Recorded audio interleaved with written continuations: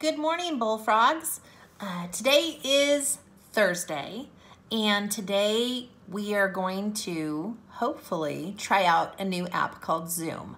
So that app you're going to need to download onto whatever device you're using, and we're going to test it out. That's kind of our whole goal this week, is to figure out what kind of technology is out there, what are you able to use easily, what kind of helps us meet our fourth grade standards, and what can I track your learning on and help you when you get stuck, and what can I use to help you turn things in, me grade them and get them back to you so you kind of have an idea of how you're doing in your learning. So today I'm going to also test something out with you. On our Google Classroom, I'm going to open it up and allow student comments. Now, this is a slippery slope. That's an idiom. A slippery slope means it's good, but it's easily turns bad.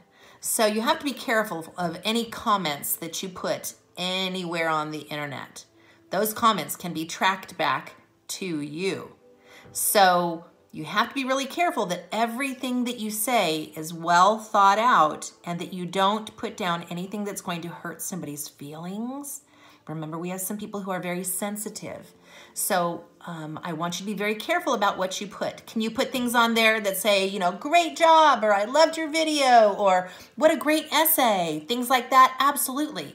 Sometimes I might ask you a question on there and I need your opinion on things like, hey, which site did you like better for science, this one or this one?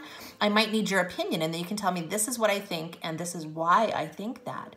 So you want to stop before you make your comments. You want to think.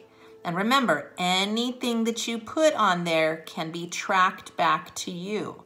And if you put anything on there that's inappropriate, I'm going to find your parents and make sure your parents know.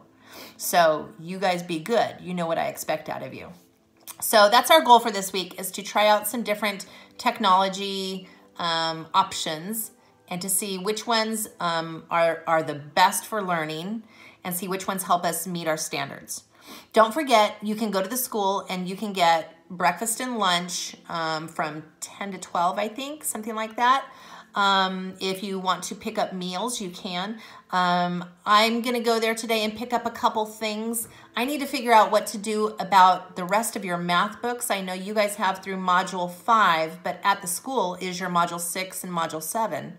So I got to figure out how to get those to you, but I'll let you know on that. And then if there's anything that you need to pick up, I think the school's going to be open today and tomorrow.